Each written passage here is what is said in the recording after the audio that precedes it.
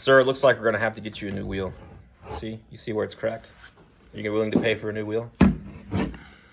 Well, looks fine to me. It's cracked down the middle right here. But look, I mean, it's only cracked here. You got all this side and 3/4 of that side. That's like 95% still a good wheel. Okay, this is why when y'all say, hey, y'all didn't fix that, pilots are cheap. Customer states, my plane just doesn't feel very responsive. Control lock is in. Let's look behind here. Hey, that's not good. Look at all that movement. You see the screws moving? Oh man. We'll get that fixed. Okay, I'm gonna try to get this. It's kind of hard to see in here. So first of all, the safety wire isn't very tight at all. And then what's interesting is that when you look at the oil temp sensor and the direction the safety wire is pulling it, that is pulling it in the loosening direction. So,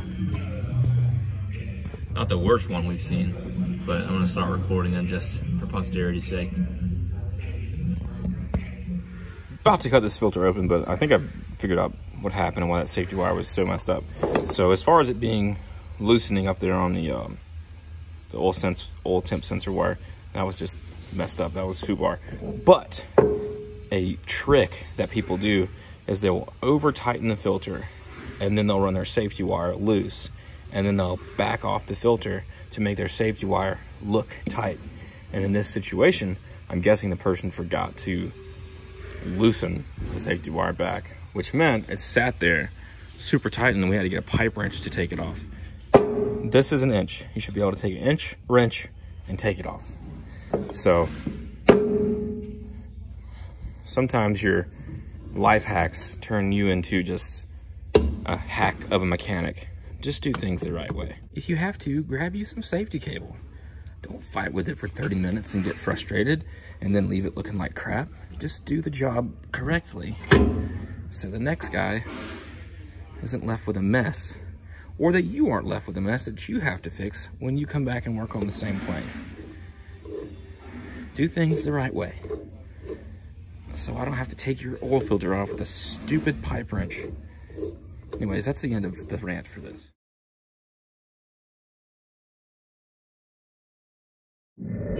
All right, we're about to run it. Let's see here. That volt's right there. That was the issue before, that was going off. And then when we checked our volt, we've got 25 going to it right now. The alternator was putting out 23, so it was charging the battery, but it wasn't keeping it topped off. So let's start it and see what we got. All right, we're gonna turn the alternator on. We're gonna watch voltage. So 24.9, alternator.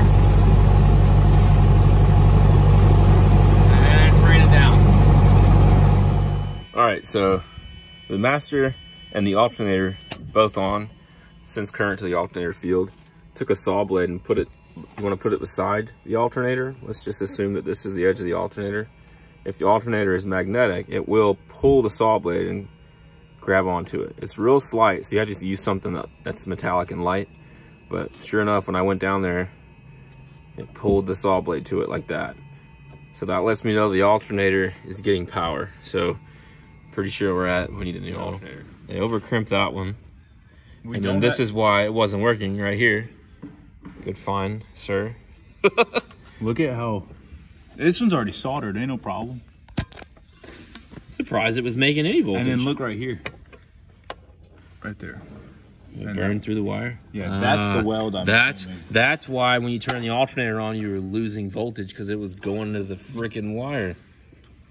Well, so the alternator's probably good. That's why the saw test worked, because the field still works. But these other two wires come off that big plane over there. They're doing that giant avionics job off of. And it's a good example of what a good crimp should look like. This one was crimped with a pair of hydraulic crimpers, and they crimped it way too much. Way too much. And that led to it breaking off early. Over crimping is a thing.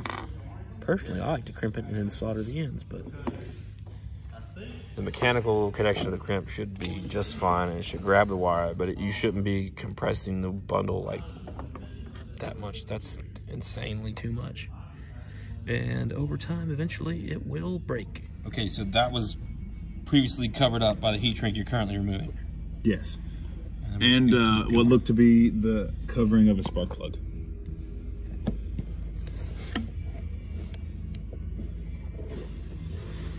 You get it? Yeah, I think I can. That whole wire's gonna have to be replaced. Well, we don't have that wire, so good luck. Just make it a Bluetooth alternator.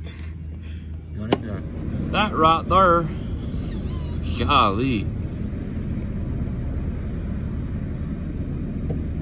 So somebody already knew that was there and then covered up with heat shrink. And then I guess this one is new, the bottom one, but that one was covered up. We're gonna have to do the numbers on this size of wire too and see if it's the right one. If it's 100 amp alternator, and that looks like maybe 8 gauge. It might need to be bigger, but we'll figure that out later. But that's the main thing, moral of the story. So we had continuity in this wire because this was touching that crimp that was terrible enough to give us continuity. And then when you were running it, I guess it was doing like this right here from engine vibrations, and then the alternator wasn't putting out nothing.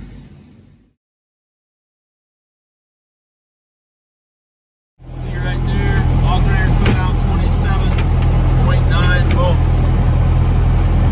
So it is working, it is happy. Let's turn all the electrical systems on, do a load test. Strobes, pitot heat. Still doing fine. Ooh, yeah, that's doing real good. Alright, all off.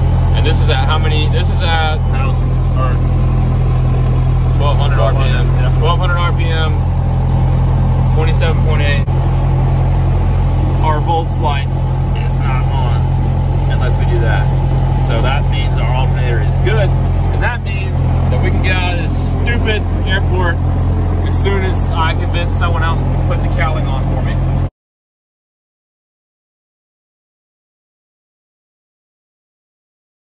All right, this bearing was sitting in the hangar, and I happened to see the bonding strap. The owner's not gonna fix it, but I figured I'd show y'all. What we got about,